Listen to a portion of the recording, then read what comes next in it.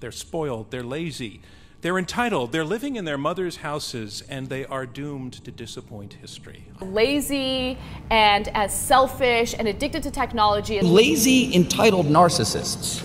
This is a generation that's been spoon-fed self-esteem. They never have to sink or swim. We're talking about millennials, also known as Generation Yers. Things who are always texting and tweeting. They move from job to job and seem to be more laid back about life and seem to be very entitled. And a little bit of entitlement going on. There may be a little bit of selfishness going on. There's not as strong of a work ethic. It's very narcissistic and entitled. Millennials, you are entitled and lazy and just not fit to live.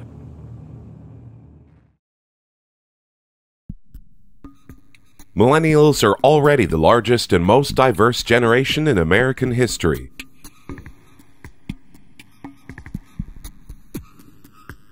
They now make up a staggering 1/3 of the nation's population and are poised to take control of the country in a matter of years. Young people are 3 times as likely as Americans over 30 to self-identify as politically independent. Yet, as more data about the rising generation emerges, many experts are expressing concerns about certain elements of the generation that could pose critical threats to the future of our country.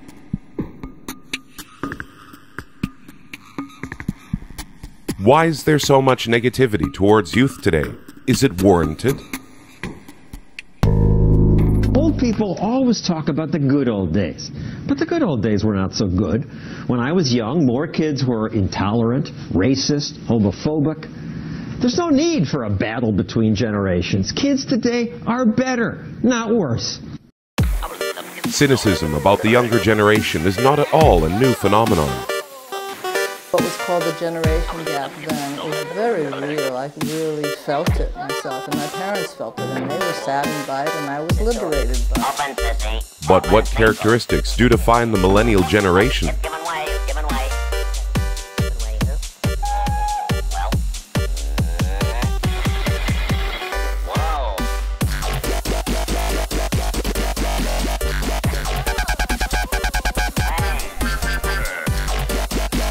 Millennials are the children of baby boomers and members of Generation X.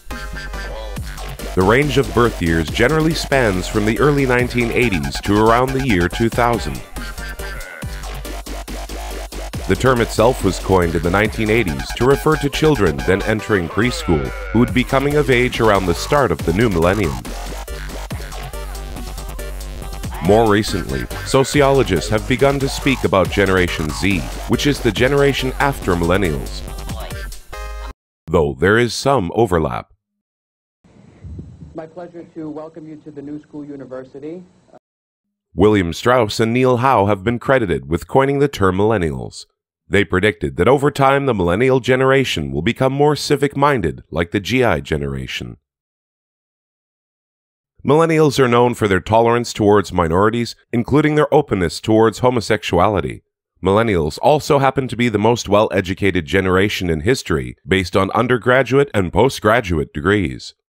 Gen X, cliquish and judgmental, giving rise to brands like Abercrombie and Fitch, which sort of tell you there's 4 or 5 kids that know how to dress. They're going to build a secret clubhouse in the mall, and if you want to get past the front door, you can join. But millennials, on the other hand, are more inclusive and tolerant, diversity positive, electing Barack Obama, and actually giving wind to the wings of American Eagle, which is for everyone. While Generation X was characterized by cynicism towards corporations, millennials are becoming known for something called philanthropic entrepreneurship, which attempts to strategically use business to improve the world. When done well, these companies are often more efficient and innovative than nonprofits, and grow faster thanks to their self-sufficiency and ability to make profits. Millennials have high expectations for innovation in the private sector. They have seen huge leaps forward in technology throughout their lives. Researcher David Burstein refers to the millennial approach to social change as pragmatic idealism. Millennials are also different than other generations in their relationships with their families and with their communities. High school-aged millennials are significantly more likely to say it's important to them to live close to their families. They're also more likely to have a close relationship with their parents. The average millennial spent more time with their parents growing up than previous generations. In fact, hours spent parenting have tripled since 1985 for fathers and increased for mothers as well, especially for college-educated parents. Some, however, argue that this coddling has raised a generation of narcissists. I just don't want a job. I think I should always be given free money. Why work for money? Like, why not just have fun and games? It is true that millennials have high expectations of what they will be able to achieve. They have sometimes been called trophy children, referring to the high-pressure, achievement-driven, college-centric way they grew up. However, millennials are also known for being highly engaged in the workplace. They put great emphasis on their human capital or increasing their knowledge of a variety of skills and subjects, making them more useful to their employers. In the workplace, millennials also value creativity and the ability to do a job which is fulfilling and truly meaningful. Much has been made of millennials' increased obsession with financial achievement. Further research, however, now suggests that income expectations have not changed significantly for young men, and that the apparent shifts actually comes from an increase in ambition among women, bringing them more in line with the career goals that have been true of men for generations.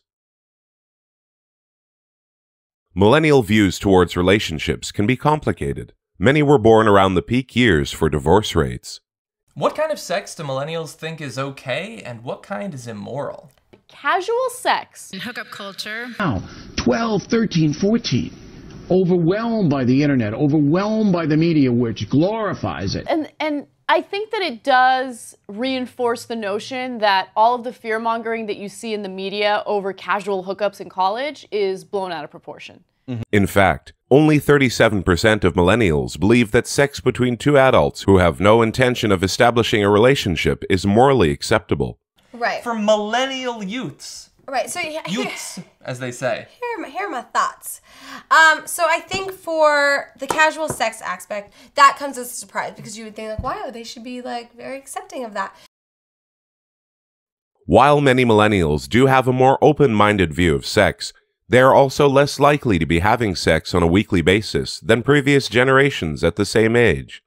And I think we often assume that a hookup is going to be this very exciting, wonderful, freeing experience of sexual intimacy.